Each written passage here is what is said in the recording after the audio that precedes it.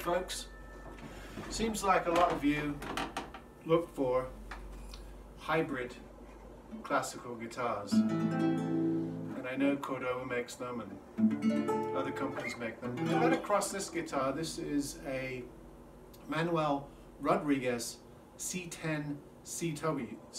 So it's one of the Caballero series, like the C1 I showed you a few weeks back. Let me come closer to you. However, this is a cutaway cedar top with a walnut back and sides. Pretty, very, very nice figured walnut. And it has the probably the nicest Fishman system in the Precis system, which has an onboard tuner, phase, mic blend, notch, 3 EQ band. Really good. I'm not going to plug it in for you, but actually it's taking me a bit of getting used to because the neck is so narrow. It's such a slim profile. It really is an acoustic guitar profile neck, but it's nylon string, so you kind of have to get used to different spacing. And these are becoming very popular. Lots of people are looking for them. So I just thought I'd put this on your radar. This also has a beautiful heel on it, if I can show you that. Venetian heel, I think that's called. And then of course you have a lovely ingrained wood rosette and a different shaped bridge. Notice how that's longer than a normal classical bridge. Still a tie bar bridge, but it's a different design, different look. And this has an ebony neck, ebony fretboard, slotted headstock as traditional with guitars, with the MR on there. These probably go somewhere around $1,000 new. You can pick them up used, anywhere from $500 to $700, I would think. But they just sound dreamy. Really excellent guitars. If you're looking for that slimmer profile, acoustic profile, fretboard, and it comes with the side dots, really nice mahogany neck, super tuners. I think they're actually silver plated with the pearloid caps, and the frets are also silver plated.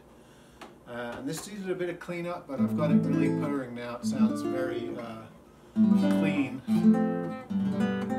And you can do your growl on it.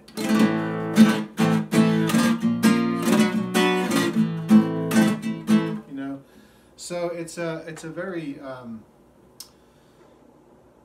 utilitarian guitar. You can do lots of different styles on it. It's got the nice single jack there in the end.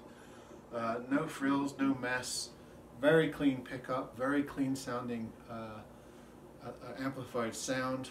Lovely, I think it's maple binding all the way throughout this. The edges are maple bound with the black and white, traditional black purfling. So attention to detail on this is superb. It's slightly thinner profile too, so it's easy to hold. It's just a super guitar, a really nice guitar. I just wanted to do a video on it because I know as soon as I list this, it's going to be gone. And I would think about keeping this, but actually when I pick up a nylon string guitar, I actually like the traditional spacing, neck profile. When I pick up an acoustic guitar, I like an acoustic profile. I don't like these nylon strings, for me, feel too close together. So this one's not for me. I'm going to let it go, but I just wanted to tell you about it because it really is a beautiful guitar. Solid cedar top, walnut back and sides, all maple bound, great electronics, and of course this is a Spanish maker. Manuel Rodriguez is of those who are made in Spain. I think Madrid, no, Toledo. Although I'm not sure if this one is made in Spain or not. I don't see anything in there to indicate. It just says Manuel Rodrigo Hijos, Luthiers, 1905, Madrid and Toledo. So it is Madrid as well.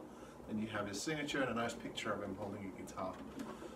Really nice guitar. So this is the Manuel Rodriguez C10, the Caballero Series 10 CW for cutaway with electronics.